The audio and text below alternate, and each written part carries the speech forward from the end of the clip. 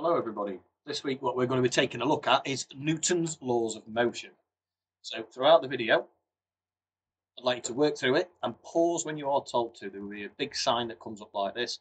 If you require any further support, there are video links detailed on the worksheet that accompanies this PowerPoint. Okay, just click on there and there are good explanations of all three laws. So let's have a little think about it. We know if a football is stationary and you apply a force by kicking it, it moves. It goes in a direction. Think to yourself this one. Does it require more force to push an empty shopping trolley or push a full shopping trolley? Well, we know it takes more force to push the full shopping trolley. And if a car crashes into a wall applying a force, does the wall apply a force in return? Well, yeah, we know this because if you drive a car into a wall, it's going to damage your car and you're going to get hurt. So these questions are all about what happens when forces are applied to objects.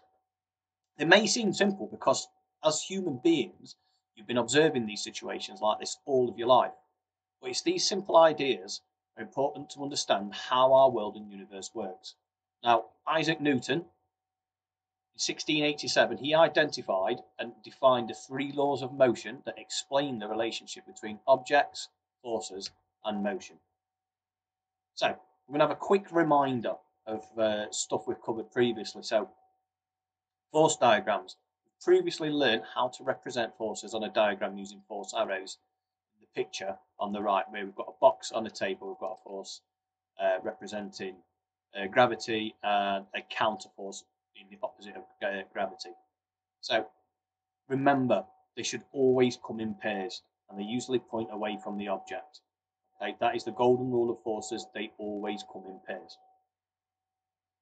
Another reminder, we've looked at resultant forces. This is where we just add a little bit of mass to it. This is what you get when you add up all of the individual forces acting on an object. So if we look at the picture here, we've got a box falling through the sky. We've got 50 newtons of gravity expressed as a force, and then we've got 30 newtons of air resistance, which is the opposite, acting in the opposite direction to the gravity. So all we do is we take the highest from the lowest, and the number that we've got gives us the direction and the magnitude. So we've got a vector quantity there. So we've got 20 newtons pointing downwards. So there we've got 50 minus 30. There we go, 50 downwards, 30 upwards. 50 minus 30 leaves us 20 downwards. So the resultant force here is 20 minus 20. So we've got 20 newtons of force going down. We've got 20 newtons of force going up. 20 minus 20 is 0. So nothing is going to happen. Now, what I'd like you to do, just in your heads for this one, try the following four examples. You don't have to write them down unless you want to. What is the resultant force each time? Remember, force is a vector quantity, so it will need a size and it will need a direction, unless it is 0, because this is a 0 resultant force. Pause the video now and press play when you're ready to continue. So, what does all this tell us? Well, let's really break it down. What does the resultant force tell us about the motion of an object? Well, if the resultant force equals 0, the object will either remain still or it will stay at a constant speed. If the resultant force does not equal 0, it's either going to accelerate or there's going to be a change of direction. That is it. That is all there is to it. It's all about what the forces are. The resultant force either equals 0 or it doesn't equal 0. If it equals 0, nothing's going to happen. There'll be no change. If it doesn't equal 0, something has to change. So, this is Newton's first law. If the resultant force is 0, objects at rest stay at rest. Or objects that are moving keep moving at the same velocity. So, for example, here, this car has got 50 newtons of thrust, 50 newtons of air resistance in opposite directions. They're cancelling each other out. 50 minus 50 gives us 0. So if the car's not moving, it will stay stationary, it will not move. If the car is travelling at, say, 50 metres per second, the car will stay travelling at 50 metres per second because all of the forces are balanced. So this just goes into the example a little bit more. Little recap, can you remember what's the difference between velocity and speed? See if we can get the gears turning in your heads. Okay, so we'll have a look at something else. Now, we call this tendency of objects to continue in their state of rest or motion when the resultant force is zero. We call it inertia. Okay, the greater the mass of an object, the greater the inertia. That means that more mass means more force is required to start or stop moving. So if you think about a tiny sailboat or a giant oil tanker that aren't moving, a small gust of wind will get the sailboat moving. But a lot more force will be required to move the oil tanker. That can be the same as when you get a car moving, that you need to start pushing a car. So which is the more difficult to push? A really heavy car or a little shopping trolley? It's to do with mass. So what I'd like you to do is press pause on the video now and complete task 1. When you're ready to continue, press play. So now we're going to look at Newton's second law. Now this states the acceleration of an object is proportional to the resultant force acting on it and inversely proportional to the mass of the object. Now that does sound quite complicated. But let's break it down. All it actually really means is more force means more acceleration. And it means more mass means less acceleration. That is it. Now, as it's physics, we have an equation. So the relationship is represented by the equation force in newtons is equal to mass in kilograms times acceleration meters per second squared.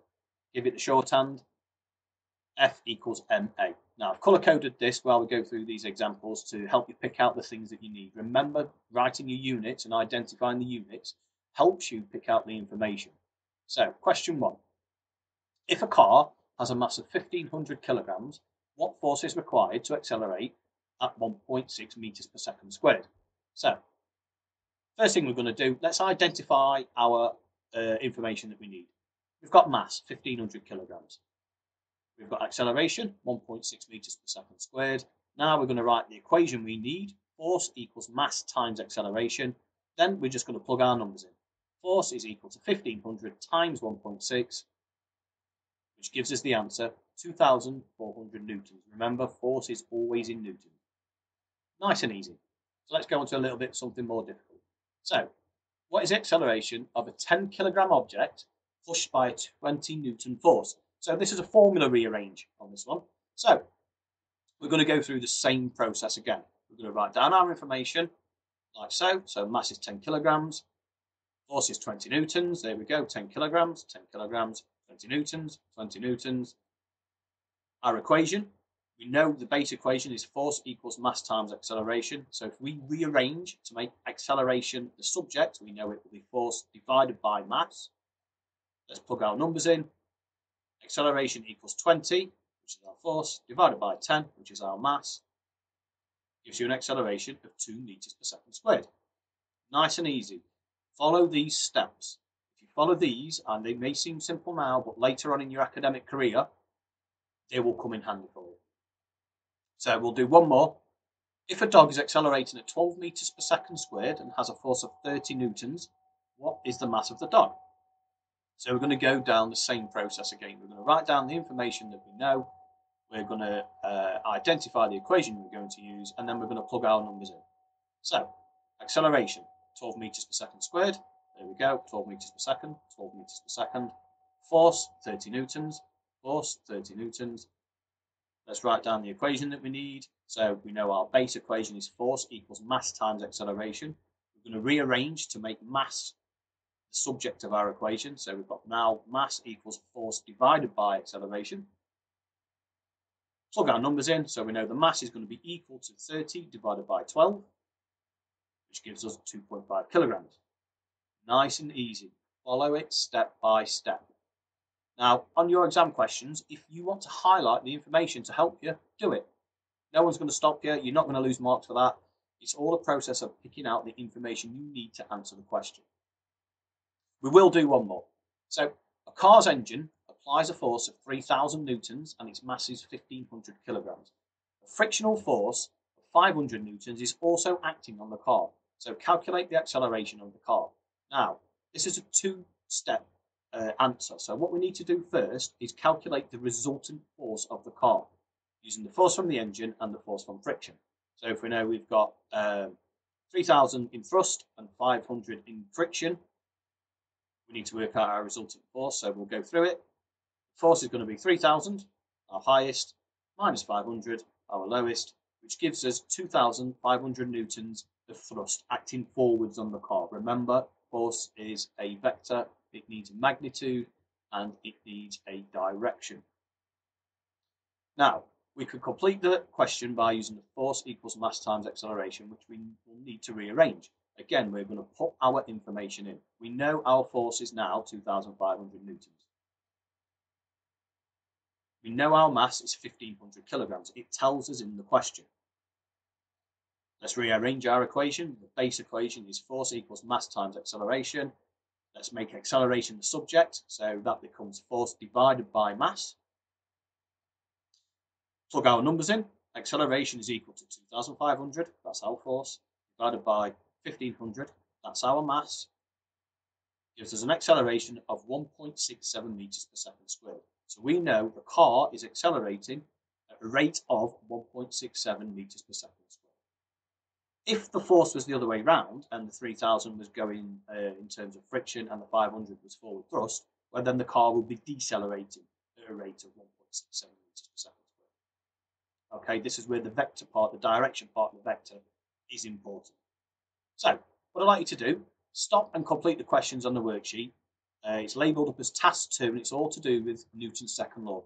Remember to go through the steps that we've done. Identify the information, write down the equation you're going to use, rearrange if you need to, plug your units in, and then calculate. Remember, always check your units. A lot of the examiners like to try and trick you by not including the units, and you can lose marks for simply just not writing the correct unit. When you're ready to carry on, press play. So now what we're going to look at is Newton's third law. So this basically states that when two objects interact, the forces acting on one another are always equal and opposite. So this means that forces act in pairs. If an object exerts a force on another object, the second exerts an equal and opposite force on the first. Sounds really complicated, but again, it isn't. So Newton's third law explains how a rocket on a launch pad is fired into space. So we've got a picture of the rocket there. And as you can see in my background, I've got the picture of the SpaceX. So we've got our force diagrams with our arrows. Really, this should be the other way around, but never mind. So when the engine fires, the gas is pushed out the bottom of the rocket at a high speed. This is balanced by an equal and opposite reaction force. It is this reaction force that we call thrust that causes the rocket to accelerate. We apply thrust at a force downwards, which means that the rocket lifts upwards. Now we can look at it in a different way. Think about Batman punching a criminal. Batman punches with a force of 100 newtons. There will be an opposing force back onto Batman of 100 newtons as well. If there wasn't an opposing force, then there would be nothing to stop his hand going straight through the criminal. When you hit something, or when you bang your hand, it's the opposing force that causes the pain. Obviously, the biology side of it is how your brain recognises the pain. It's the physics that is the cause of the pain in the first place. So there you have it. That is Newton's 3 laws of motion. They explain the relationship between objects, forces and motion. They are not complicated. You see them every single day. Newton went and put the science behind it. And what he did is he used them to help explain the motion of the planets around the sun. Now, back in those days, that was hugely controversial because we thought that the Earth was the centre of the universe. So what I'd like you to do, you're going to read through the diagram on the next page, which is kind of like a flowchart to help you.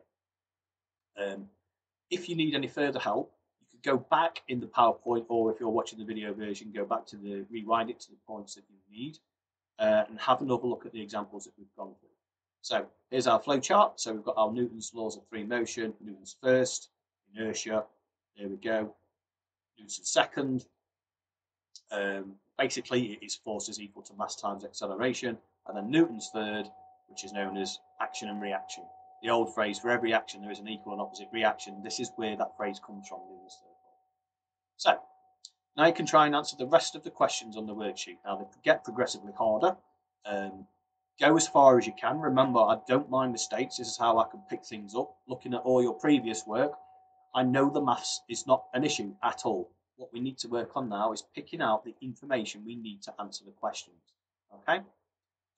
As ever, any problems, please feel free to give me an email and I'll help where I can. Good luck and I hope you enjoy it. Thank you.